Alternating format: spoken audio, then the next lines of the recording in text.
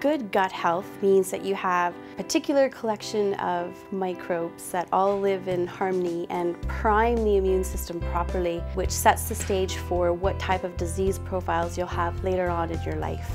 Everything that I do in the lab has to do with how do we have good gut health.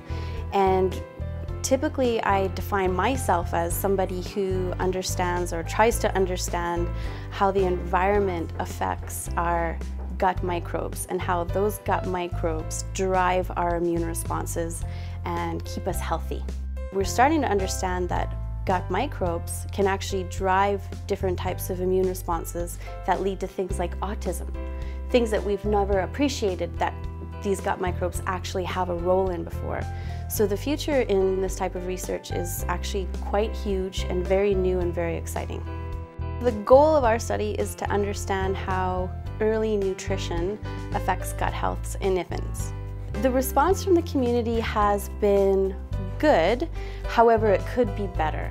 We are absolutely asking for something odd. We're asking for baby poop, which can seem rather private, but in actuality it's something that people are throwing out anyway, and we try to make it really easy on the participant. We basically drive to the participant's home and we collect stool samples from them once a month until the parents start solid food into the baby's diet, so around 6 months of age. The reason we collect before they start solid food is we're interested in the components of either breast milk or formula, depending on what the parents are feeding their child. So, for example, formula, if they're just giving formula, it's important that we correlate what we find in the stool to that formula diet. But we'll just come to your door and sneak your poopy diaper away. It actually is very valuable to not only to our lab, but obviously to the understanding of how factors influence your baby's health and what that means for the baby when the baby grows up. The first reaction that I get when I talk to people about my project is they just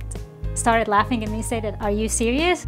We are serious about it, and I think this may be a new research area for me and for many other people, but it is very important. We are approaching it in a very non-invasive way by collecting the stool samples. I didn't picture myself working with poo, but when I found out that I could, I was pretty excited. I actually think people think about gut health a lot because it affects us every waking second. People might not think about the science behind it, but in actuality, many of us are thinking about it constantly, especially if you have tummy troubles. And a lot of people actually do.